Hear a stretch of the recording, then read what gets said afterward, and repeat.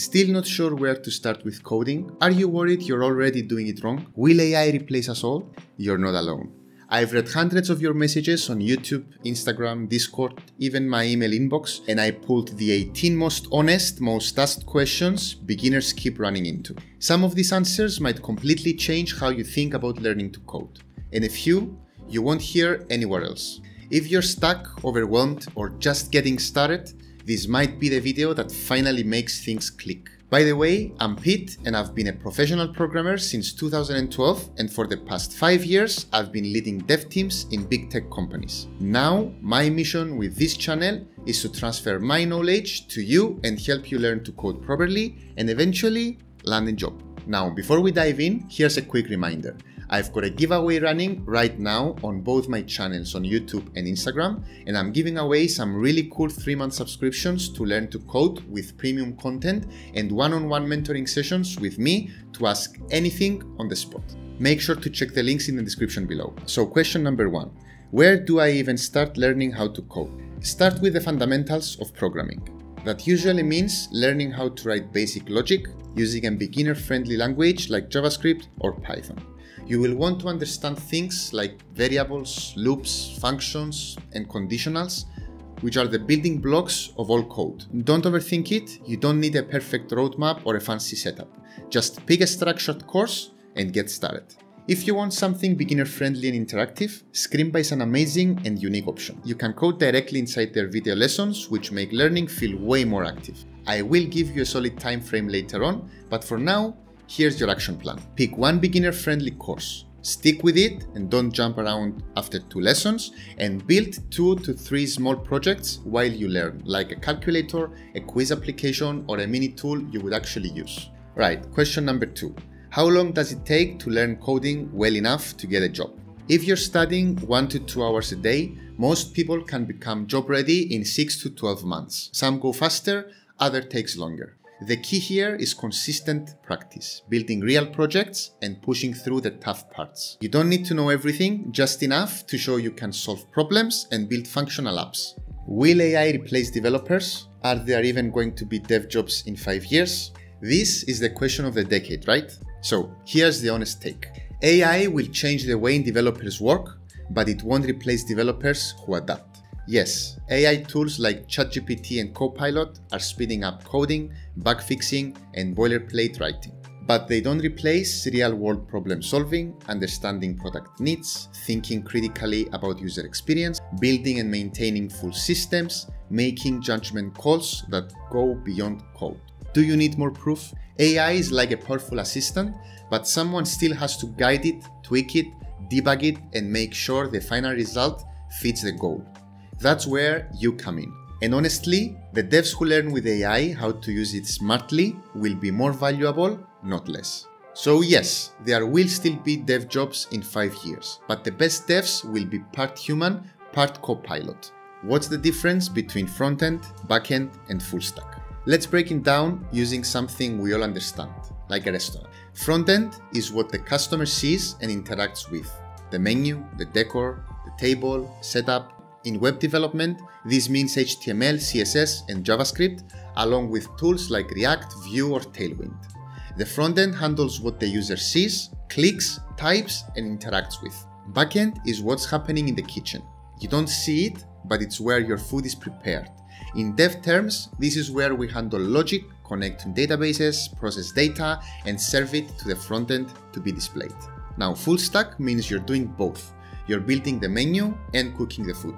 Should I become a front-end, back-end, or full-stack developer? My recommendation, start with front-end.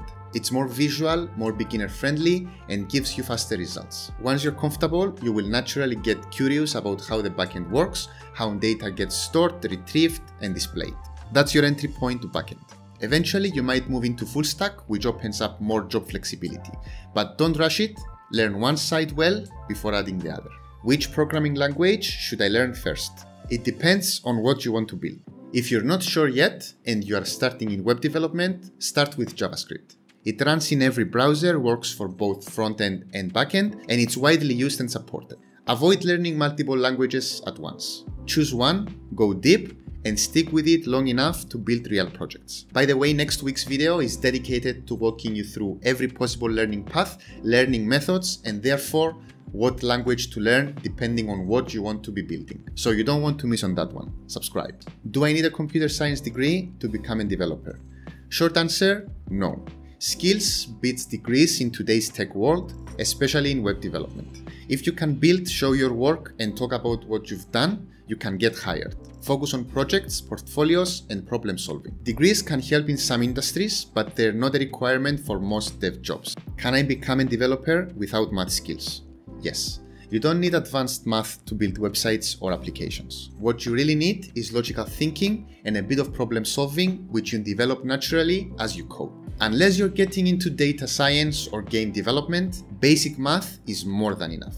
How do I stay consistent and not give up when learning gets hard? That's a great question, because consistency is what separates people who make it from those who give up. Here's the truth. Coding will get hard. You will hit bugs you can't figure out, tutorials that confuse you, and days where it feels like you're making no progress. That's totally normal. The key is to build a routine that keeps you moving forward even when motivation dips. Here's what helps. Set small achievable goals like build a navbar or finish this Scrimba module today. Track your progress by just taking notes on what you've learned every day. This will really help in keeping your momentum going. Work in short, focused sessions. Even 30 minutes a day is powerful if you do it consistently, believe me. You can also join our community on Discord, Instagram, or anywhere else where you can ask questions and stay accountable. But most importantly, build projects. Nothing is more motivating than seeing something you made actually work. Just watching tutorials is passive. Building things gives you energy and confidence. Remember that coding is a long game. Stay consistent and progress will come, one commit at a time. How do I build a portfolio if I have no experience? You don't need a job to have a great portfolio. You need projects. Build a few apps that solve simple problems. Include clear descriptions, a working demo, a link to your GitHub, a short write-up of what you used, and yes, your personal portfolio website should be a project in itself. Make it clean and valuable to the person looking at it. What should I put on my resume if I've never had a dev job? Lead with projects. Show what you've built, not just what you've studied. A short summary at the top, technical skills, relevant education or courses like the cool certifications that Scrimba has to offer, projects with links and descriptions, any freelance or volunteer work, and if you can show that you know how to solve problems and build things, your resume is doing its job, believe me. How do I get my first freelance client or job? Build projects you can show. Offer to help local businesses or non-profits.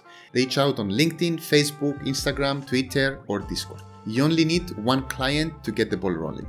After that, word of mouth and confidence do the rest. That's exactly how I started, by the way.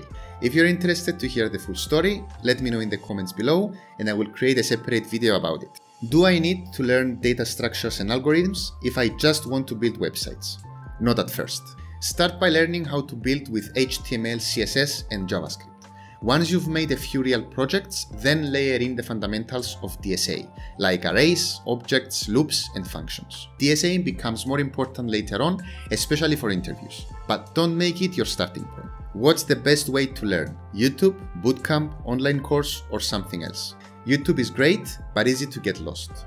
Bootcamps can work, but they're expensive. I believe that paid online courses strike a great balance. They are interactive, affordable, and structured in a way that makes it easy to stay consistent, since it takes you by the hand and shows you step by step what to do next and how to do it properly. Whatever you choose, the most important thing is this: watch less, build more. How do I avoid tutorial hell? Don't just follow along. Instead, code while you watch. After a tutorial, try to rebuild the project without looking. Set mini goals like changing styles and adding features. Build your own stuff no matter how small.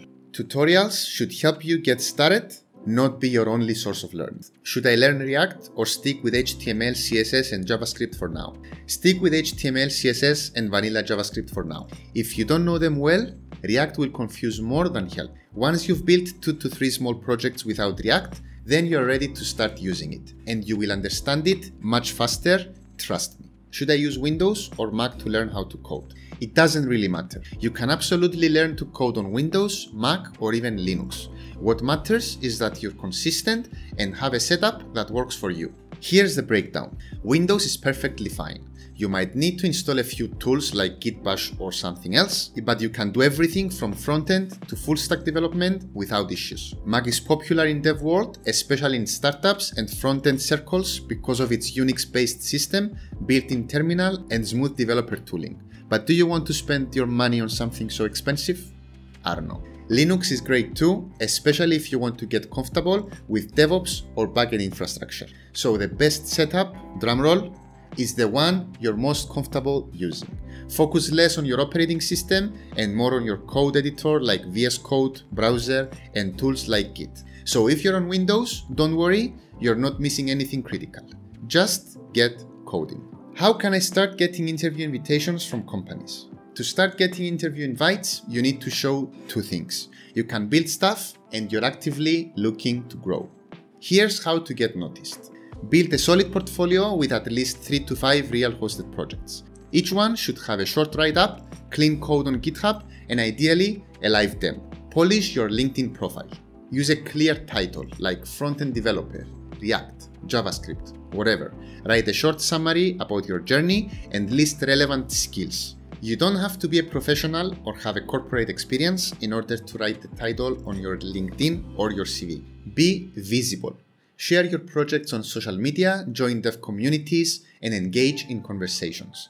This builds credibility and gets you noticed. Referrals work as well.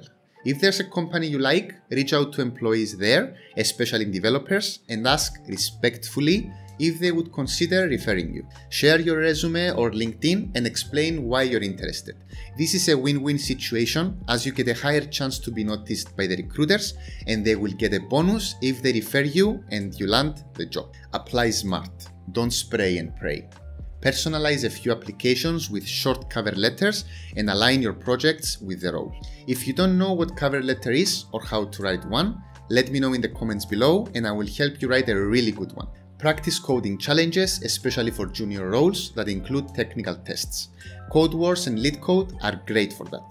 Most people skip the networking step, but it's often the fastest way to get an interview. A strong portfolio plus a referral equals a massive head start. Alright, that was intense. If these answers helped even a little, drop a like, hit subscribe, and ring that bell so you don't miss what's next. I've got many more things to say to you. Thank you for trusting me with your questions. I believe in each and every one of you, even on the days you doubt yourself. Thanks for watching. I'm Pete and I'll see you on the next one.